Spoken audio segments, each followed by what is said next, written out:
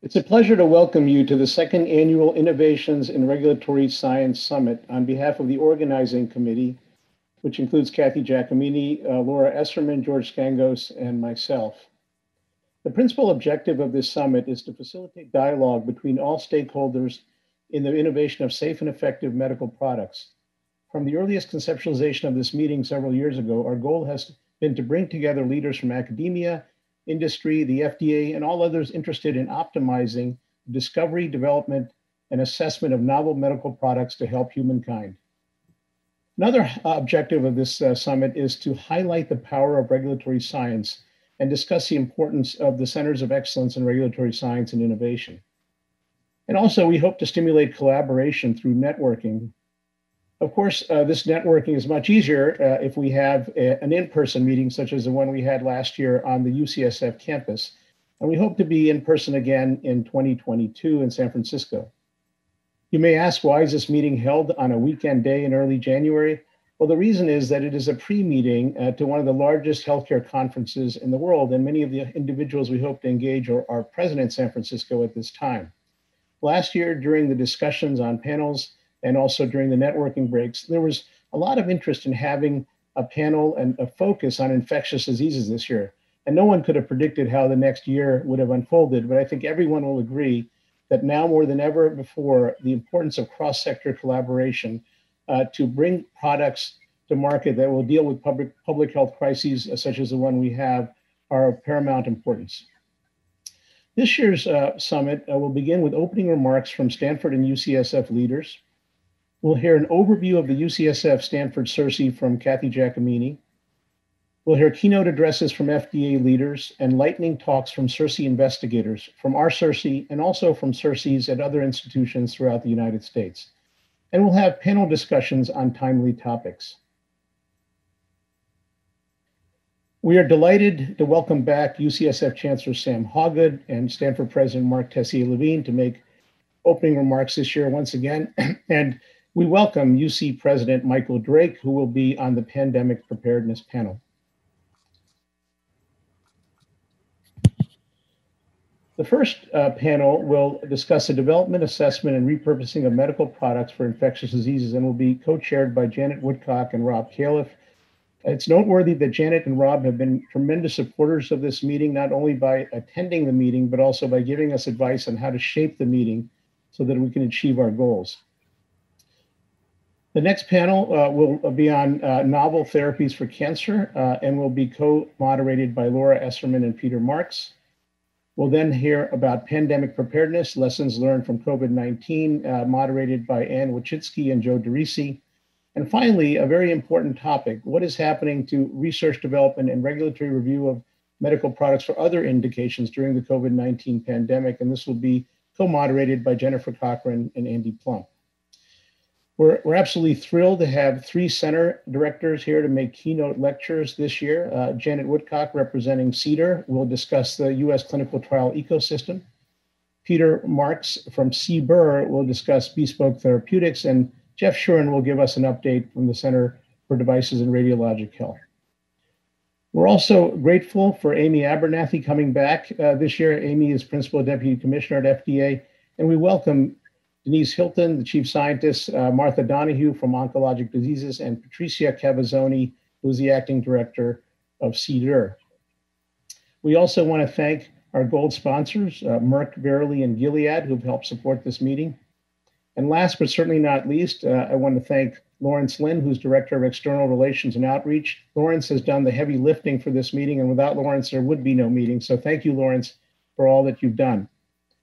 At this point, I'd like to turn it over to UCSF Chancellor Sam Hawgood and Stanford President Marc Tessier-Lavigne, who will sequentially make opening remarks without me interrupting them. Sam, take it away. Thank you very much, and good morning, everyone, and Happy New Year to you all. I want to issue a warm welcome to this second annual Innovations in Regulatory Science Summit. I'm certainly delighted to be here again and to be part of the great opportunity that this event provides. The UCSF-Stanford CERSI represents an important partnership between the FDA and academia, working together as a team and sharing a collaborative vision that offers the ability to tackle large, complex problems, harness ideas, and leverage knowledge.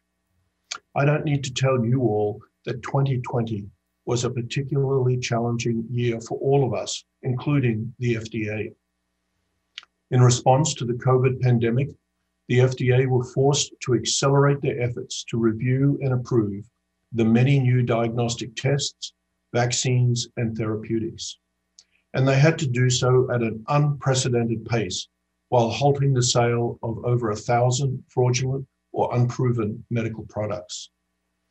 To effectively evaluate and approve these new remedies, the FDA needed advice and new scientific information. The partnership formed by the FDA and CERSI became crucial.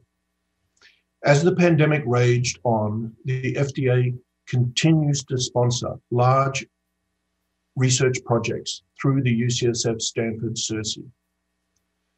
Just an example, focused on COVID-19, one project involved the design and implementation of an adoptive clinical trial known as I-SPY COVID that could rapidly evaluate drugs for acute respiratory distress syndrome associated with COVID-19.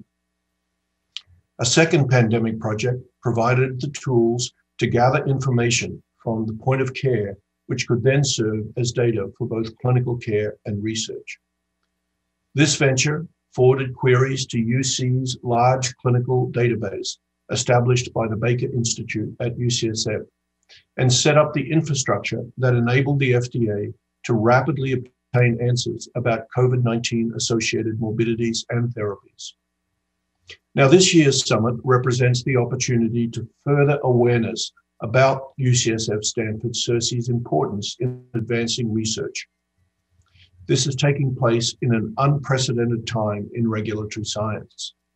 The mission of improving health and finding better, safer, and less costly therapeutic medical devices, research tools, and software has never been more important.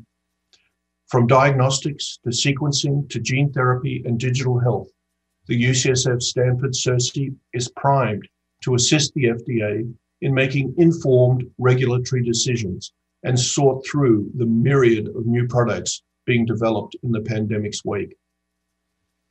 I noted at the start of 2020 that we are in the right place at the right time to redefine what's possible in science and medicine. Here we are, and the slowing down of regulatory science will only lead to a dangerous delay in therapeutic discoveries. The collaborative work of UCSF-Stanford CERSI with the FDA has already delivered on its promise to bring discoveries to patients quicker. And we have learned firsthand that engaging in regulatory science will be critical for future leaders. Now, while moving the discovery needle, the UCSF-Stanford CERSI is training the next generation of scientific leaders, providing industry expertise, mentorship, and business strategy. The further cultivation of the CERSI partnership will allow for the innovation of safe and effective therapies and will provide a quicker pathway to get them to patients who are greatly in need. So again, I thank you all for joining us today, and I certainly look forward to today's discussion. I'll now turn it over to Marc. Great. Great. Well, thank you so much, Sam, and thank you also, Kuldev, and good morning to everyone. It's really wonderful to be gathered with so many scientists and thinkers from across academia, industry, and government. Although I wish we could be together in person, this event provides an outstanding and timely opportunity to focus on how to further medical innovation for the benefit of patients in need. Together, the academic, industry, and regulatory sectors are the engines of medical innovation. By bringing all three sectors to the table, this summit will help us better understand the challenges and complexities involved in regulatory science and medical product development, and advance our efforts to partner more effectively in the development, the approval, and the monitoring of medical products. Now, Kuldev has provided a terrific overview of the day ahead, and Sam has highlighted some of the very tangible impacts that the UCSF-Stanford Center of Excellence in Regulatory Science and Innovation has had in the past year. I'd just like to make two additional points to amplify their comments. First, I want to underscore again the wisdom and foresight of the FDA in creating the CERSI program, which is such a thoughtful and innovative model of collaboration in all three of its areas of focus. In research, programs are co-led by a PI from the FDA and a PI from one of our two academic institutions, and very deliberately focused on mission-critical projects that address FDA's immediate scientific needs. And the scientific exchange and education programs directly stimulate interactions between FDA scientists and academic scientists and train the next generation of young talent that will help take our medical innovation enterprise to the next level. The program was thoughtfully and pragmatically designed to address key gaps in the biomedical translational infrastructure in our country. And its success should inspire us to ask, what other gaps are there in our country's infrastructure that we should seek to address with the same thoughtfulness and pragmatism? And this brings me to my second point. When we met a year ago at the first summit on innovations in regulatory science, we discussed the many opportunities ahead for further improving the translational ecosystem and infrastructure. None of us foresaw, however, that COVID would disrupt the world so profoundly, harming so many people across the globe and laying bare glaring inequities in impacts and in access to healthcare for diverse populations, both in our country and around the world. But as wrenching as this year has been, we've also been inspired by how our national and international biomedical communities, including academia, the private and philanthropic sectors, and government, responded with collective vigor, innovation, and partnership to combat the pandemic. Who would have thought a year ago that in less than 12 months, a panoply of diagnostic tests and multiple novel therapeutics and vaccines would be both created and delivered to patients? Making these advances, all of us in this room witnessed how the traditional barriers to collaboration and to advancing discovery and translation, the many logistical, legal, and even cultural barriers were tackled and overcome in breathtaking record time to unleash and accelerate innovation and to bring it to fruition. This has been a remarkable accomplishment in and of itself, but it also provides an extraordinary opportunity to learn how to reduce these barriers permanently for the next wave of innovation that's needed, both for the current pandemic, but also for the many, many other poorly treated diseases that will remain our focus as the pandemic recedes. That's the opportunity in front of us today, quite literally today in this meeting, to begin setting the stage for long-lasting improvements to the translational infrastructure. And I would submit that it's not just an opportunity, it's actually our charge, our responsibility to learn the lessons of the past year, and with the same rigor and practical outlook that the FDA brought to bear in crafting the CERSI program a decade ago, to develop systems and programs that will forever improve our ability to translate scientific advance into therapies and cures for patients in need. And that's why I'm so excited about this meeting today. And I want to thank the organizing committee for being so thoughtful in how they structured the meeting. So many thanks to Kuldev Singh from Stanford, Kathy Giacomini and Laura Esserman from UCSF, and George Skangos from Vir Biotechnology. You've put together a meeting that will enable us to launch this process of reflection and reform. I also want to thank the many wonderful speakers who are joining us today to share their insights and their help in this quest. And thank you all once again for your contributions to this work and for being here for this series of essential conversations. And now, let's get to it. Thank you very much. Thank you, Marc, and thank you, Sam, and also thank you, Kuldev.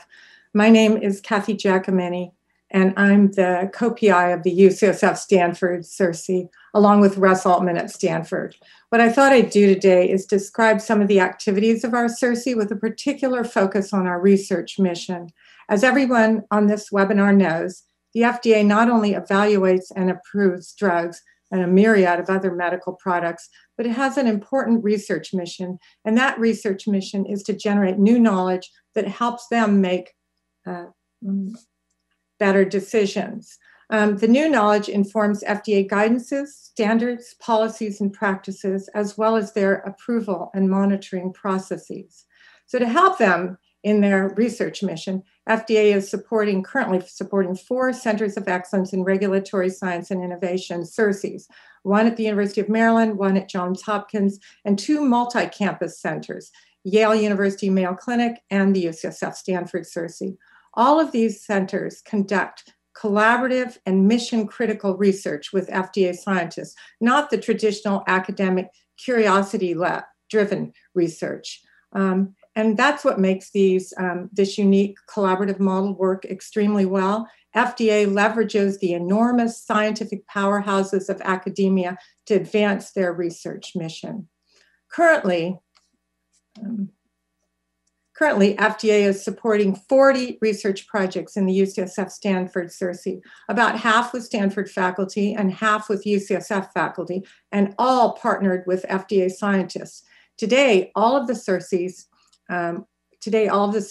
will be presenting. Let me move that back. Today, all of the CERSIs will be presenting short lightning talks during the lunch hour, describing a spectrum of research across diverse medical products. So be sure to stay tuned to those. In this slide, I would like to just show you the great diversity of collaborative research topics that UCSF-Stanford CERSI is supporting. And so we're supporting like a number of projects on patient preference, some projects on real-world data and pharmacovigilance, several projects on clinical trials, optimizing these medical devices, diagnostics, biologics, and of course, COVID-19, as was pointed out earlier. So what I thought I'd do today in this short time is to highlight 5 examples of specific research conducted by our CERSI in collaboration with scientists at the FDA. And as you will see, supporting the CERSIs really represents a quadruple win. For the FDA, as they gain essential new knowledge. For academic scientists, it gives us an opportunity to work on important problems with large effects on patients. For medical product developers, it helps inform and improve their development pipelines. And most importantly, for the public, as it provides them with better, safer medical products, including vaccines, diagnostics, drugs, and devices. My first example of a collaborative CERSI research project is focused on how we can improve electronic data collection systems for clinicians and healthcare providers who either participate in or would like to participate in clinical trials, but currently find it too burdensome. As you know, clinicians participating in clinical trials are burdened with 2 electronic data entry systems. They first have to enter data for caring for their patients in their institutional electronic health records, their EHRs. But they also, if they're participating in a clinical trial, have to complete a second set of data entries for the clinical trial database for that same patient. It's too much for most physicians and other clinicians who already have enough paperwork to do. That burden excludes many smaller hospitals and healthcare systems that cannot afford to pay for extra help. It results in immense healthcare disparities and an inequitable effect on the American public, as some have access to clinical trials, whereas most do not. Our CERSI, through CEDAR, is funding Laura Esserman at UCSF and her team to work with FDA scientists to harmonize EPIC, one of the major electronic health record systems, with clinical trial databases and entry systems so that there will be one point of entry where clinicians can enter the data and have it populate both the EHR and the clinical trial database. Their research will make it so much easier for physicians and other healthcare professionals, even out in rural communities or poor urban areas, to participate, and will greatly accelerate clinical trials and expand access for all Americans. The second collaborative study I would like to highlight is one focused on drug-drug interactions. I think everyone out there is aware of how serious drug-drug interactions may be, causing huge problems in drug safety. Many of you will remember the interaction of one of the early statins, cerevastatin, Baycol, with a fibrate, gemfibrozil, which contributed to the removal of cerevastatin from the market many years ago because of life-threatening drug toxicities. The Office of Clinical Pharmacology in CEDAR, Center for Drug Evaluation at the FDA, through research collaborations with my laboratory and others, have worked to develop and standardize in vitro methods to predict clinical drug-drug interactions. While not perfect, these methods have greatly improved the ability of drug developers to predict clinical drug-drug interactions and conduct the right clinical trials.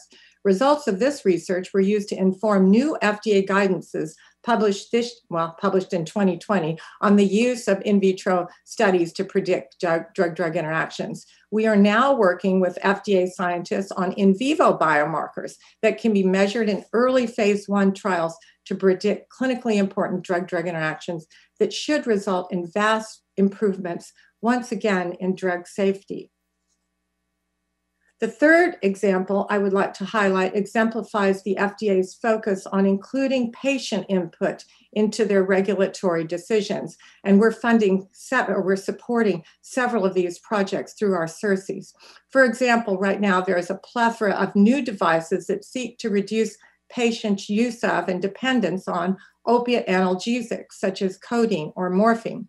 The FDA is interested in including input from patients on how they weigh the risk and benefits of these devices. The risk being that they may be in some pain, but the benefit is they may avoid a lifelong opiate addiction. This is an extremely nuanced patient preference, but very important. Sean Mackey and his colleagues at Stanford, working with FDA scientists in the Center for Devices and Radiologic Health, are engaging in group discussions with patients to get qualitative information from them, as well as developing quantitative surveys focused on what the risk benefit has to be for the patients. The discussions involve patients with chronic pain on opiates, those with chronic pain not on opiates, and those who were formerly on opiates and may have developed problems with addiction. We are very excited about this project as we feel it will help in the evaluation of a host of new medical products that will help reduce the current opiate addiction crisis.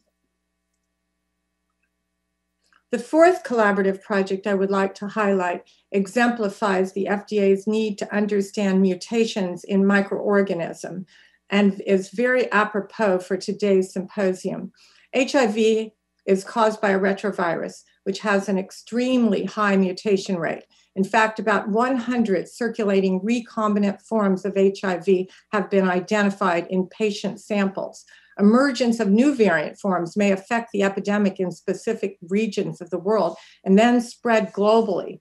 So as part of public health preparedness, there is a need for surveillance of new HIV strains and other co-infecting viruses. So Charles Chu at UCSF is a leader in the use of next-gen metagenomic sequencing methods to detect and discover emerging pathogens.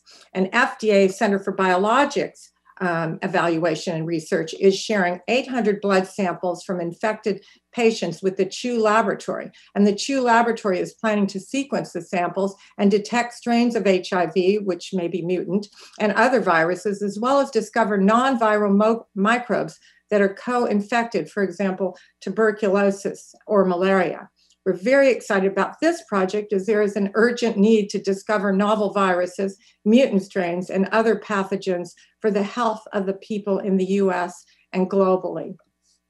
The final collaborative project that I would like to highlight involves a computational scientist at UCSF, Atul Butte.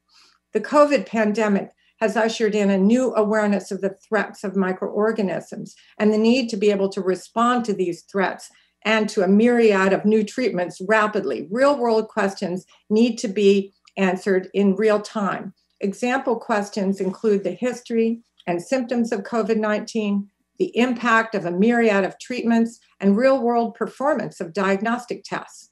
To answer such questions, FDA, through the Office of the Commissioner, partnered with Atul. Atul has developed a statewide electronic health record, which knits together health systems from 5 UC academic medical centers, including 12 hospitals. The system is research ready and termed UC Health Data Warehouse.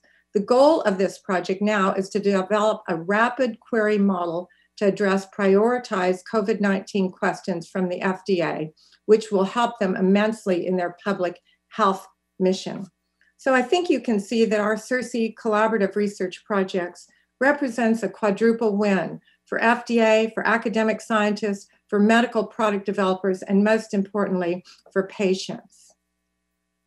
In addition to research, our CERSI sponsors educational and outreach activities, including fellowship programs shown here, a CERSI immersion course in drug development and regulatory science, and we sponsor an FDA visiting scientist program, currently virtual.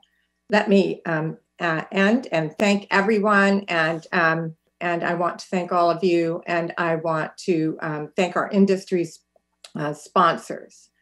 So thank you all very much. And I would now like to turn over this talk to our first keynote speaker.